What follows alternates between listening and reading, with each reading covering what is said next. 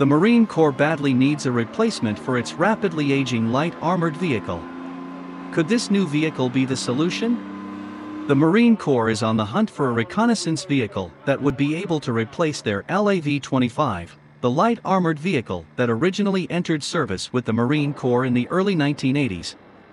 The LAV has a lot to offer. It is amphibious, sports a 25mm Bushmaster autocannon, and can transport 6 fully equipped Marines in addition to 3 crew members. Still, the vehicle is quickly approaching 40 years old, and is in some ways a throwback to Cold War era planning.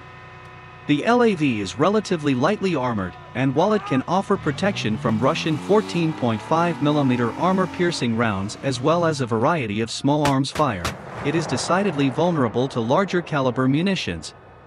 Since the LAV's Cold War introduction, it has been up-armored, though at a steep cost, its amphibious capabilities. To the Marine Corps, traditionally amphibious by nature, this is a deal-breaker. A replacement is in the works, however, the Advanced Reconnaissance Vehicle. The Marine Corps' ARV program seeks to find a LAV replacement, and one offering from Textron might just be the vehicle for the job. The USMC has listed quite a few stringent program requirements for a successful advanced reconnaissance vehicle prototype. The ARV should pack more firepower than the LAV, and the Corps has suggested a 30mm weapon system might do the job. It should also be highly armored, able to neutralize close-in heavy armor threats.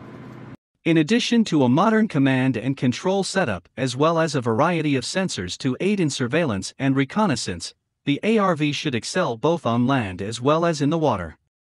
More specifically, it should have a shore-to-shore capability, that is, the ability to leave a naval ship and cross a littoral water zone under its own power that does not require a connecting naval vehicle.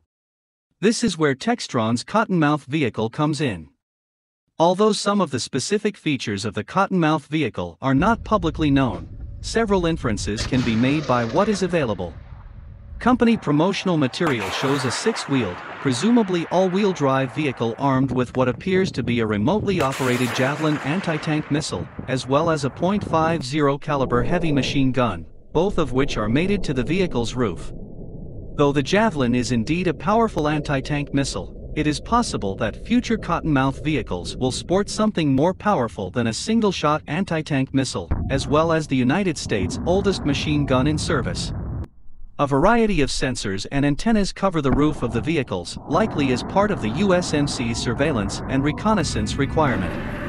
And, like all things marine, the Cottonmouth sports dual water jets at the rear is happily amphibious.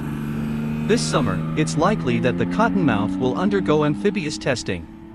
And if the vehicle's water trials go well, it could become the Marine Corps' advanced reconnaissance vehicle.